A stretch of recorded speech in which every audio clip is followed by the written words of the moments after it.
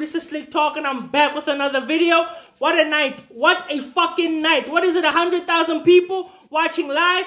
And then people still want to talk that he's just a YouTuber. That's all he'll ever be. He's just a YouTuber. Get the fuck out of here. I'm one of the biggest media personalities out right now, and that is a fact.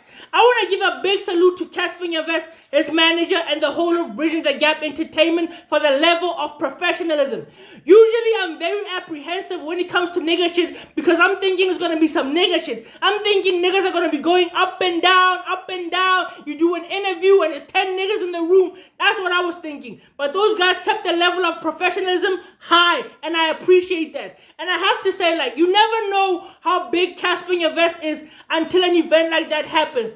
I've been doing my videos for over 2 years. I've trended multiple times, but that was the first time ever that after an event like that, I'm getting calls from people that I thought were dead. I'm getting calls from niggas that I thought were dead because of Cassper Nyovest. That's how big this nigga is, and I have to say I respect him for that. In terms of the fight, I told myself one thing. I don't care if this nigga beats me to a pulp. When I leave that ring, I'm gonna have his respect. And when he looked in my eye, he saw somebody that was prepared to die in that ring.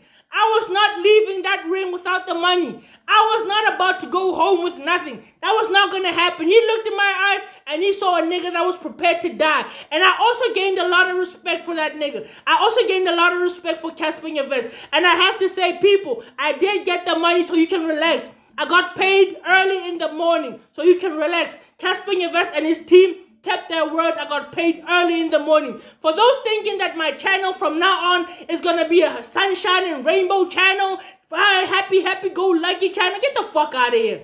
If you're thinking Slik Talk needs to humble himself, get the fuck out of here. I'm still gonna be giving smoke and I'm still gonna keep the energy. I'm not gonna change my content because of anybody. It's still gonna be the way I am. I'm still gonna be providing smoke to niggas. In terms of the boxing match, my strategy for me was simple. I was just going to defend for 2 rounds and try to look for a haymaker in the 3rd round. I went there for the money. I didn't give a damn about punching Cassper Nyovest.